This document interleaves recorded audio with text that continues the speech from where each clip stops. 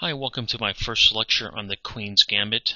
In this lecture I'm going to cover some of the basics of the Queen's Gambit and the Queen's Gambit Accepted. I did already have two lectures just on the Queen's pawn game in general, and I'm going to sort of start my lecture series on the Queen's pawn games by first talking about the Queen's Gambit. So the Queen's Gambit is d4 followed by d5, and then white plays c4. Now, whoops, that was a mistake. You may ask yourself, or I tried to previously explain why white played c4.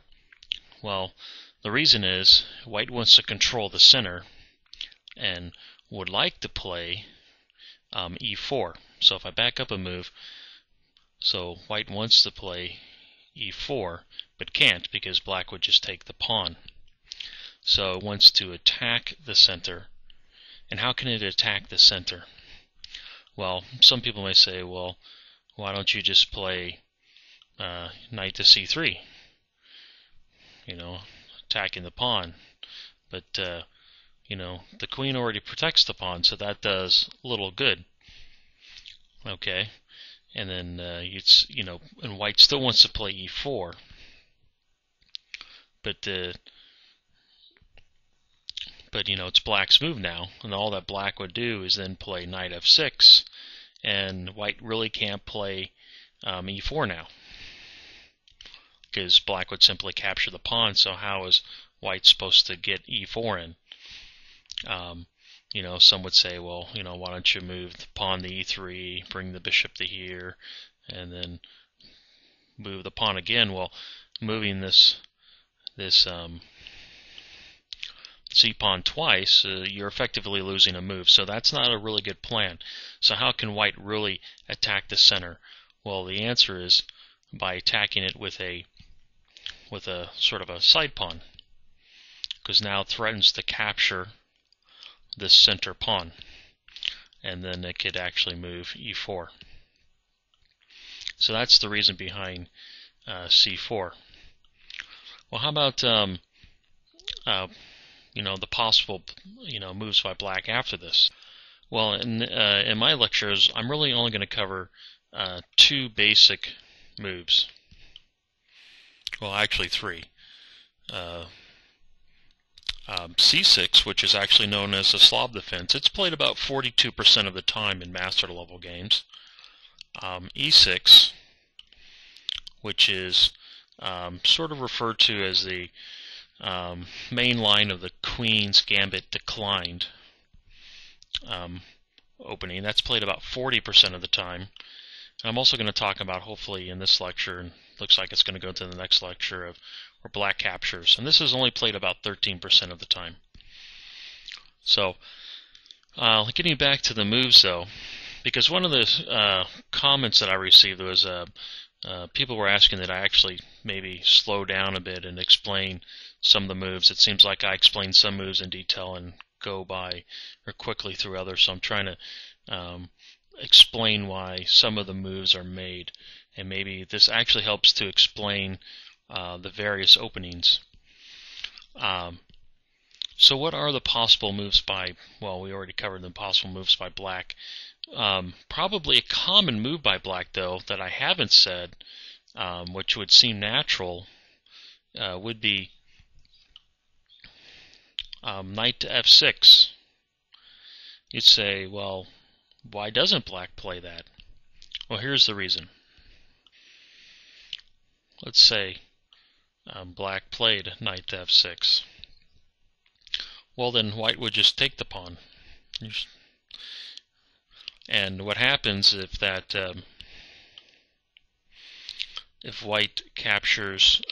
captures with a knight, then white now gets to play e4, which is what it wanted to play, and it would control the center very nicely.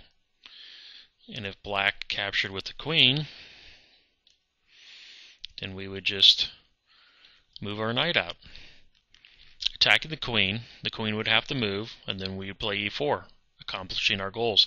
That's why you don't play onto the Queen's Gambit, you don't play knight f6.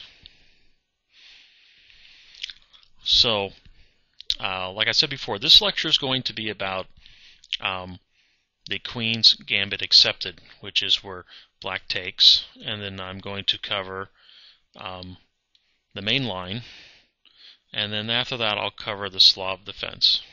Okay, so let's continue talking about the Queen's Gambit accepted, which is where black takes the pawn.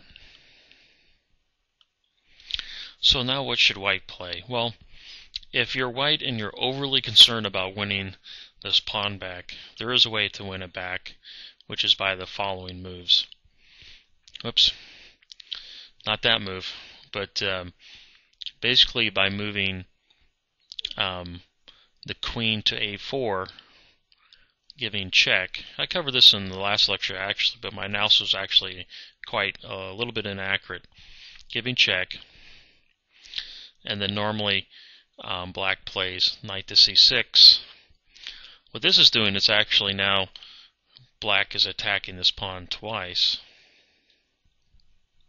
Now obviously, you know, at this point black can't move the knight because it's pinned. But if white were to capture the pawn, then black could just easily recapture this pawn since it's attacked twice. And that's what I said in my last lecture. But what would actually happen is black would actually end up winning this pawn. So what white needs to do first is play knight f3 to defend this pawn, and then black is going to play knight to f6, stopping e4, and then white can simply take the pawn. So if you're concerned about getting that pawn back, that's how you do it. But I don't really recommend this because the white queen is out too early and is exposed to attack. You got your pawn back, but you know, your queen is out too early and exposed. So let's back up to say, well, what should be white's next move? Well, it should actually be knight to f3. And you can say, oh, well, why? Well, what we're doing is we're stopping e5. If we were to make another move, say before this, like e4, which is another move you could play, black can play just e5, attacking the center again, and come off with a pretty good game. So what we want to do is prevent black from also seizing control of the center. We want to, you know, our goal is to really control, you know, this square. If we let black get e5 in, it can control e5. So we're going to play knight f3 to prevent black from playing e5. And then black is going to play knight f6 to prevent us from, you know, which controls these two center squares and prevents white from playing e4, because if white played e4, black would simply capture the pawn. So now white will play e3. This has a benefit and sort of something that white doesn't like. Well, one, what it does positive for us is that we threaten to take back the pawn. We're not winning a pawn, we're just taking back the pawn we got, or we gave up. The negative is it's blocked in this bishop right here.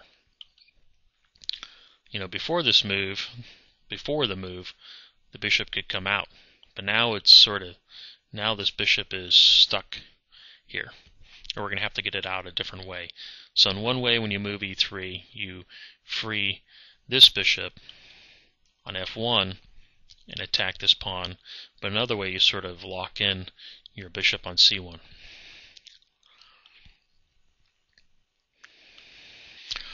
Well, unfortunately, I'm running out of time for this lecture, so I'm actually going to continue it in the next one. And I guess this will be a two-part lecture on the Queen's Gambit accepted.